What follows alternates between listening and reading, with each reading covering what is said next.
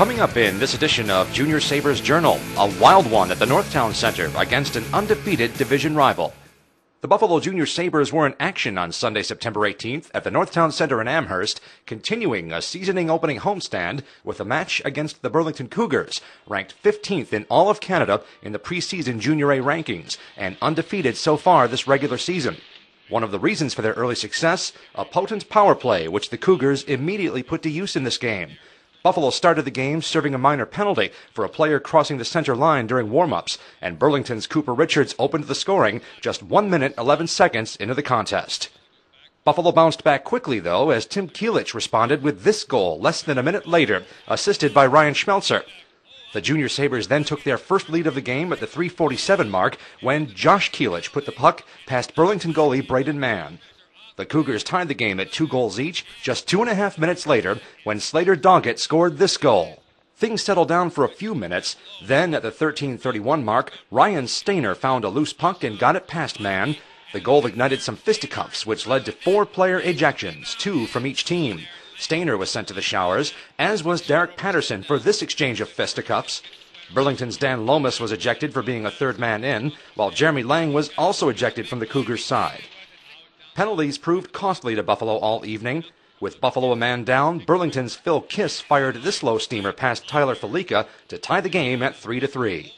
Buffalo responded with less than a minute left in the period as Chris Luker put the puck past Mann to restore Buffalo's lead at 4-3. Heading into the second period, Burlington switched goalies, putting Alex Murray in the game. Just 5 seconds in, on their first shot of the period, the Junior Sabres' Shane Bennett scored this goal to increase the home team's lead to 5-3. Buffalo looked to be in the driver's seat, right? Well, not so fast.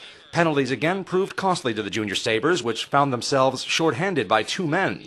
This gave Burlington the golden opportunity to get back into the game, and they did so on 2 consecutive power play goals. The first one scored by Shane Conacher. Then, just a half a minute later, and still on the power play, Dalton Jay's goal erased Buffalo's lead and evened the score at 5-5. Buffalo, like Burlington did earlier in the game, switched goalies, replacing Felica with Parker Gahagan.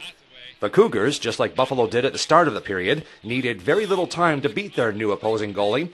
Richards scored his second goal of the night, and Burlington was back in the lead 6-5. Buffalo got its own power play opportunity midway into the second period, and Jake Ledyard's shot found its way past Murray, tying the game at 6-6.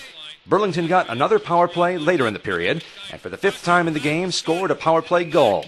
This one was Doggett's second goal of the game.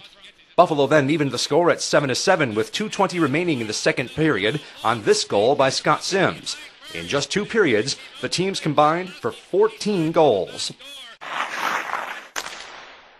The third period was a tighter and tougher matchup, with both teams not wanting to make that crucial mistake that could put their opponent ahead. Buffalo made just such a mistake when Joe Johnson was sent to the penalty box for a high sticking call at the 9:15 mark. Burlington put on the pressure, but Buffalo captain Mark Arnone saw an opportunity, broke up a Burlington pass, and streaked in on Murray, beating the goalie with a shorthanded tally that put the Junior Sabres back in the lead. Burlington put on the pressure for the rest of the game, but Gahagan came up big when he had to, and Buffalo won its second game of the season 8-7, handing Burlington its first loss of the year. Junior Sabres head coach Grant Ledyard spoke after the game. Our guys, I thought they fought very hard. They realized what kind of game it was. It was difficult from the red line, into our defensive zone. We just couldn't get it figured out tonight, as I think the other team had a little problem too. But when it's sitting 7-7, beginning of the third period, it's tough to look up. But as I told the guys, it's nice to be 0-0 going into the third period. And this was a game that the lead exchanged several times, including Buffalo squandering a 5-3 lead on first on a 2-man power play. That had to be a little bit frustrating, because here it looked like you guys were in the driver's seat, and with all the penalties, your boys let them back in. Well, I could see the way the game was trending. Nobody was really tough on the puck. We were turning pucks over at the critical areas inside the blue line, at our own blue line, not really getting it out of our zone cleanly. So it was, the game was kind of looking like it could turn against us at any time. And, as a coach, you hope that it doesn't, but, as we saw tonight, it did. but we reacted very well. We had a couple of timely power play goals, and we worked very hard. 14 goals after the second period. You don't see that too often, but I feel like when we play as a team, we use our assets, our speed, our size, we can compete with anyone. It's always nice to get 2 points. So. You guys did get a little bit of penalty trouble, though, that kind of allowed Burlington to take advantage of a pretty potent power play and get back in the game. Tell me about how you guys were able to calm down and stay out of the box as much in the third. We figured it out the second. I mean, take penalties, they're going to score goals. We got a great power play. We still got to work on our penalty kill a little bit, but we were just more disciplined, came out, played a much better third period defensively, and pulled it out. So. The Junior Sabres homestand continues on Tuesday night, September 20th, when they host the Hamilton Red Wings on the Lexus Feature Rink at the Northtown Center in Amherst. Tickets are $7 for adults and $3 for students and senior citizens. For more information about the Junior Sabres, look us up online at buffalojuniorsabres.com. You can also find us on Facebook, and now we're also on Twitter. That's it for this edition of Junior Sabres Journal. We'll see you next time.